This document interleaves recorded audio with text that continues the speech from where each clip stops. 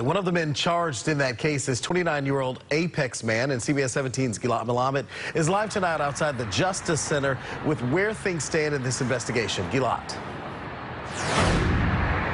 The sheriff's office arrested 29-year-old Arturo Marin Sotelo. If convicted, he could face life in prison without parole or the death penalty. Arturo Marin Sotelo walks into Wake County Court Thursday after being arrested and charged with felony murder for the death of Wake County Deputy Ned Byrd. Sheriff Gerald Baker was in the courtroom. His office says more arrests are expected. We were not going to stop until we brought these individuals into justice.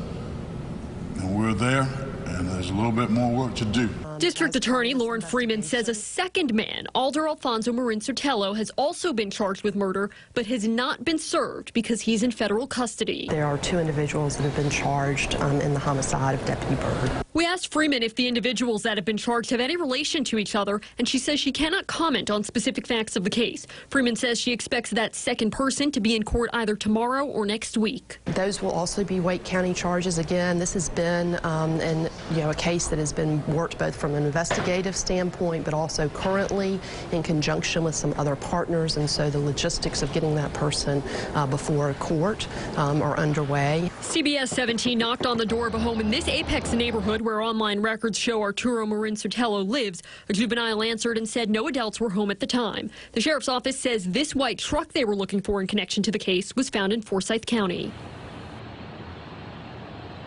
The Wake County Sheriff's Office says this is an ongoing investigation and is asking anyone with information to contact them. Sotelo's next court appearance is September 8th. Live in Raleigh, Gilad Malamed, CBS 17 News. All right, Gilad, thank you. And digging deeper, we've learned Arturo Marin Sotelo is from Apex. He lives in the Oak Ridge community. He also has a criminal history that dates back to 2013. His most recent charge was filed in 2020, but the online court document did not say what for. In addition to murder, the 29-year-old is also charged with driving with a revoked license. Deputy Byrd's funeral takes place tomorrow at 11 o'clock in the morning at Providence Baptist Church. That's on Glenwood Avenue. Visitation was held tonight, and colleagues and loved ones came by to visit with the family during this very difficult week. The range of emotions to go through between sadness and shock and anger and disbelief. The Raleigh Police Department will shut down Glenwood Avenue starting at 10:30 tomorrow morning. That's to allow for the procession from the funeral home to the church. Members of the Sheriff's Office's K-9 unit will serve as pallbearers, and after the service ends, Deputy Byrd's body will be taken to the funeral home. Of course, you can read the very latest on